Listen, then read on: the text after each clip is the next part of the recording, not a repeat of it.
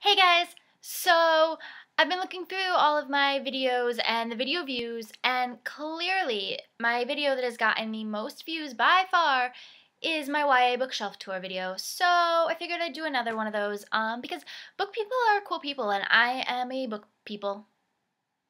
Clearly. Clearly I'm a book people.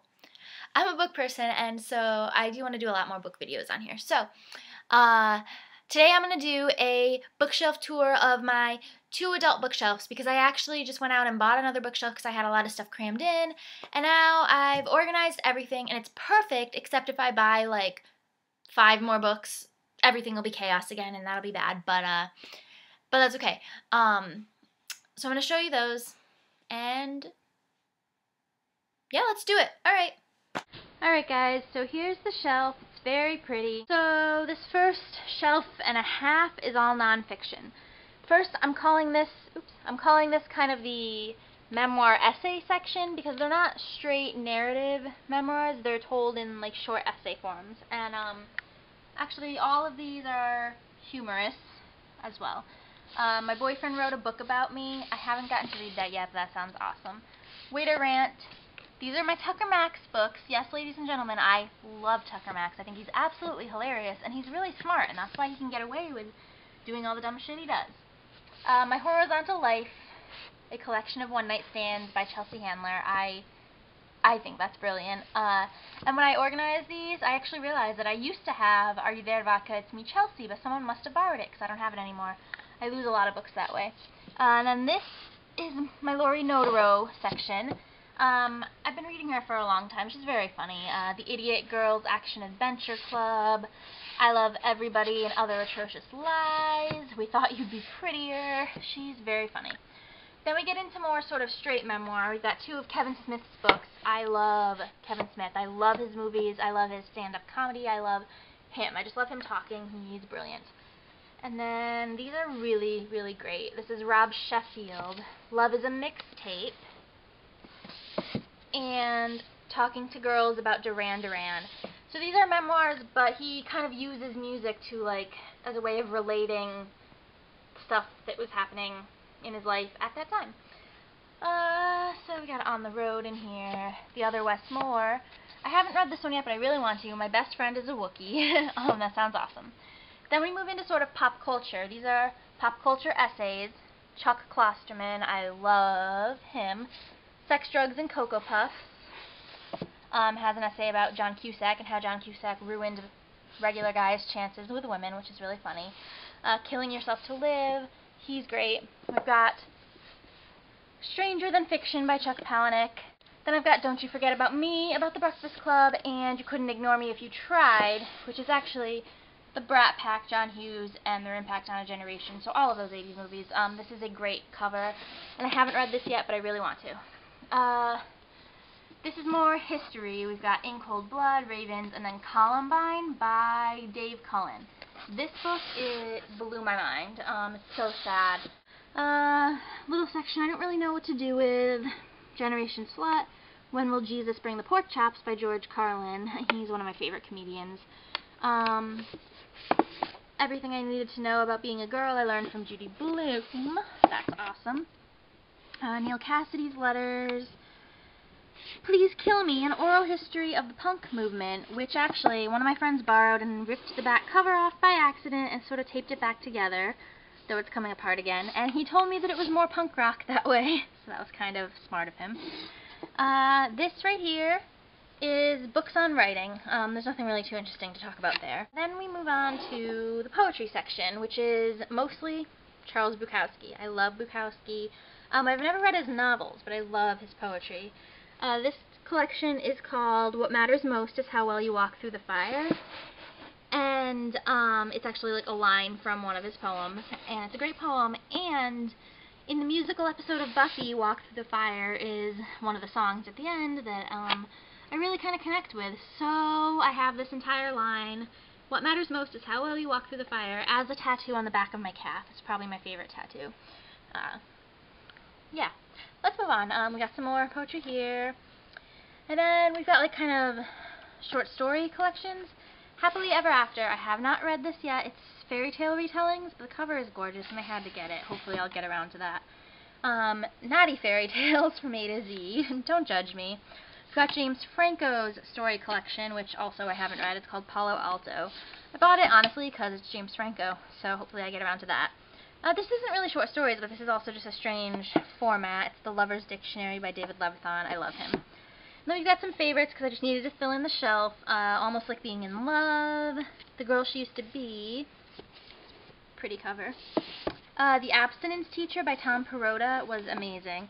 And then I got Chronicles of Narnia here, which maybe should go on my young adult shelf, but it seems more like big and authoritative, and I just put it there. I've actually only read the first 4, I believe, of those, but I'll finish that someday.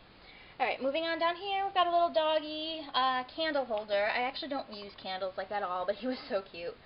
A wooden turtle. I love turtles. That one of my friends got me. I believe this is from Africa. And then my best friend from high school licking my Freddy Krueger doll, because we're cool like that. And a stingray I got at the zoo. Look at his sad eyes. He's like a little emo stingray. Alright, so this shelf, I'm considering 2 of my favorite authors' shelf, which I'm judging that based on the fact that I own so many books by them. So this is Janet Ivanovich, and it's mostly her Stephanie Plum series, which if you haven't read, oh my goodness, it is so funny. It's about a female bounty hunter who kind of just gets thrown into the job because she needs the money, and she's pretty incompetent at it, but she kind of gets lucky all the time and ends up catching the bad guy in the end, but usually she almost gets killed in the process. It's really funny.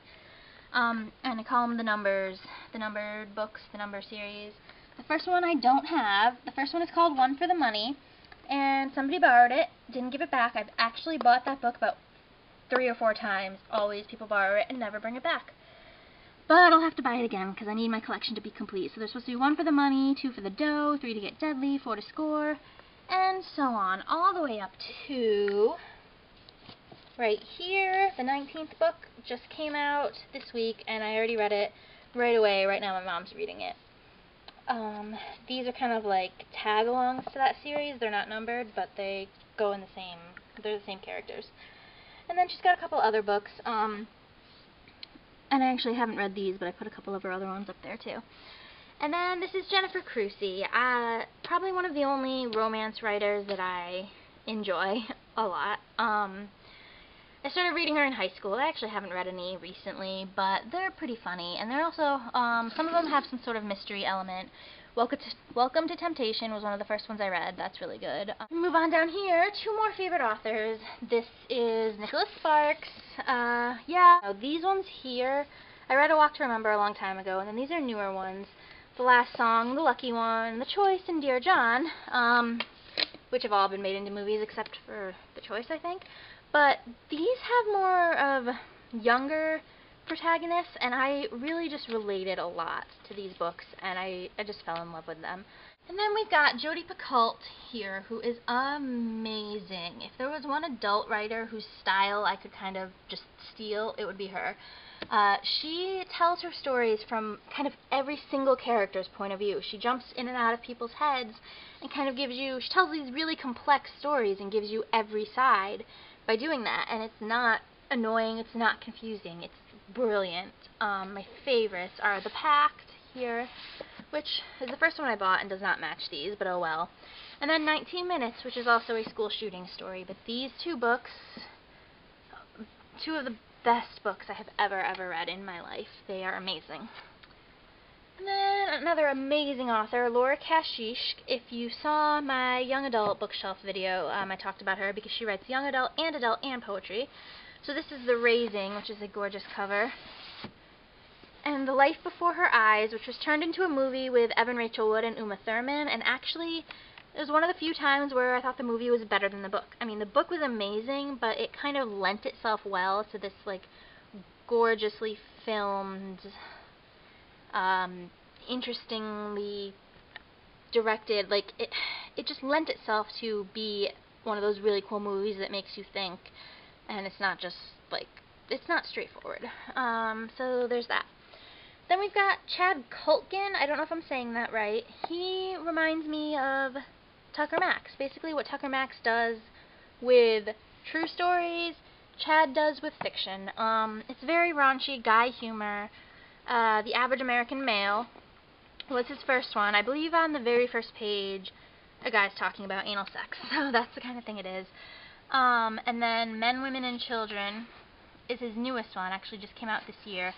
I don't know, he just tells honest stories, like stuff that other people wouldn't want to say. This book opens up with a dad running home on his lunch break to look at porn on his computer because it's the only time he can, but his computer gets a virus because he looks at too much porn, so he actually resorts to going in his son's room and using his son's computer to look at porn, and that's sad and also funny, and I love Chad. And then The Lie, this one, like, there's still sex and stuff like that, but this story was so good, and it was basically about 3 college students, 2 guys and 1 girl, who just sort of completely screw each other over and try to ruin each other's lives, but like they have their reasons. It's not on purpose at first. And so it's just a really good like psychological mess. Everybody in this book is a mess, but I think it's a very honest story. I would definitely recommend this one to anybody. But you kind of have to be very hard to offend if you want to read these 2. So there's that. Got Gregory Maguire, Wicked, and Confessions of an Ugly Stepsister. Anne Brashares, which I never know if that's how you say her name, but who wrote The Sisterhood of the Traveling Pants. These are her adult novels. The Last Summer of You and Me, and My Name is Memory, which was brilliant. This is The Child Thief by Brom. If you look at the cover, this is actually supposed to be Peter Pan. It's a retelling of Peter Pan, but for some reason he reminds me of Dracula, and just with the name Brom, I think of Bram Stoker. I haven't really looked this guy up, but it's one name. It's just Brom. So it just sort of gives me this Dracula vibe, and it's really creepy, but it's a very dark retelling of Peter Pan that basically makes Peter Pan a kidnapper, and all of the kids, all of the lost boys sort of have to fight each other, fight to the death. It's basically the Hunger Games before the Hunger Games came out. It's very twisted and dark and violent, but I loved it. In case you can't tell, I might be a little bit twisted and dark. We've got Cum Laude, which is by the woman who wrote Gossip Girl. I've never read the Gossip Girl series, but this is about a college freshman, and this was really good. We've got Stephen King. My dad actually borrowed my favorite Stephen King book, which is Under the Dome, but it's over 1,000 pages, and my dad's a really slow reader, so I don't think I'm ever getting that back. Then we've got just some favorites. The Summer of Naked Swim Parties was really good. Girls and Trucks by Katie Crouch, I loved it, and then Men and Dogs, I haven't read yet. She also just started a young adult series, I believe it's called The Magnolia League, but it's sort of a fantasy, so I'm not really interested. Laura Moriarty, The Center of Everything, and While I'm Falling. Got some Francine Prose. Wally Lamb, She's Come Undone, I read that in high school, that was great. Nick Hornby, How to Be Single. Straight Man by Richard Russo. How I Paid for College. It's funny. Donna Tartt was recommended to me by my favorite English professor. He was just really hot, and I would just listen to anything he said. Okay, and then we move down to the bottom shelf, which is sort of the books I'm embarrassed of. First we've got my V.C. Andrews books, which I have, kind of a big collection of. It actually kind of goes down there too. And then we've got the Sookie Stackhouse series by Charlaine Harris, which is what True Blood was adapted from. And then this section here, chick lit and romance. So yeah, kind of embarrassed. I really don't read it. Just very rarely I feel compelled to buy one because it sounds good, but then I never get around to reading it because I remember, oh yeah, I don't really like chick lit. The Boy Next Door by Meg Cabot, though, I did read that. That was good. And then we've got Summer Sisters by Judy Blume. I wouldn't really call that chick lit. That was a really good book. And then from here up is just kind of straight romance. I wouldn't even call that chick lit. I think this is even, like, it's just, I don't want to say worse, but whatever. Romancing Riley, though, is actually really funny, and California Girl. And this here is, what's her name? Vicki Lewis Thompson is her, like, nerd series. Talk Nerdy to Me. It was very funny. The Nerd Who Loved Me, Nerd Gone Wild, and I think she has some more. Basically books with a nerdy male love interest. So there you have it. It looks kind of impressive from down here on the ground. And now we're going to move over to my second adult shelf. Alright, so this is my second adult bookshelf. Just want to point out my Don't Forget to Be Awesome poster that my amazing friend Nicole sent me. And then we've got this little tiny shelf here. Ignore all of my messy room to the sides. Alright, so here is where I put my classics. And I'll admit a lot of these I haven't read, but I kind of buy them whenever I see them used for really cheap. We've got Jane Austen over here, which I actually have read all of her novels, and I think she's brilliant. Then we've got Mark Twain.